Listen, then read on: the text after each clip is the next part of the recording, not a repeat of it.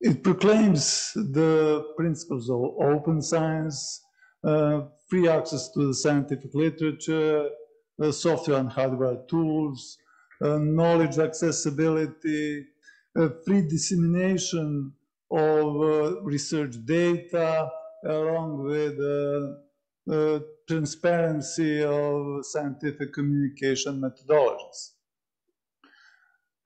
If you look at the program, you can see that one of the, among others, one of the main focuses of today's event is on use of open source technologies in education, on free textbooks, and so on.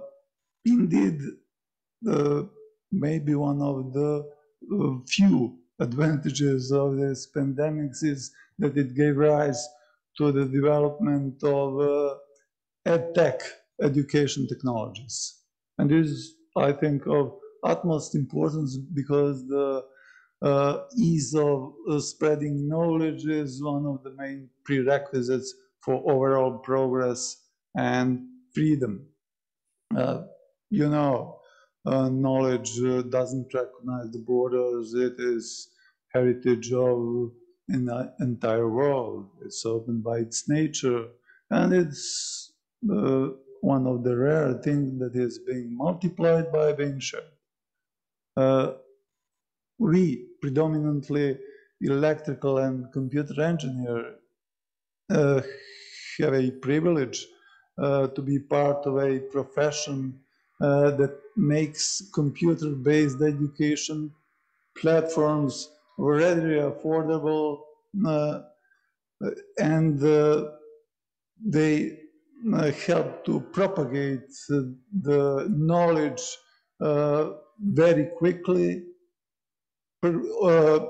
especially having in mind pervasively used personal mobile devices, internet as a big international school, although not ultimately reliable, but very cheaply, costly, and widely accessible. So I think that our profession in technology directly contributes to overall freedom. Nowadays, in this way, the dissemination of knowledge is no longer the exclusive privilege of educational system, of universities, and the knowledge is not only stored in expensive and voluminous books. You know, the schools have lost the monopoly on exclusive teaching. Open courseware is one of the main examples.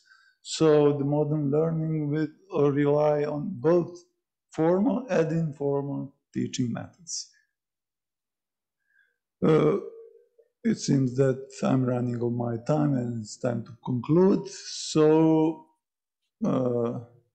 what to say? Many thanks to PSSOH supporters and partners, to all the participants, which I strongly believe make some valuable and interesting contributions. Stay home on this gloomy and rainy day. What else can you do today? Enjoy the interesting presentation with discussion. Stay free, although it's quite questionable what the real freedom is. Remember, Janis Joplin said, freedom is just another word for nothing left to lose. Anyway, stay open-minded, spread the spirit of freedom and openness, stay in touch, communicate, since the absence of communication raises some serious problems. Stay healthy, stay sound in body and mind, and hopefully see each other in person next year. Thank you. And this conference is now open. Yeah. Thank you, Professor, for opening our conference.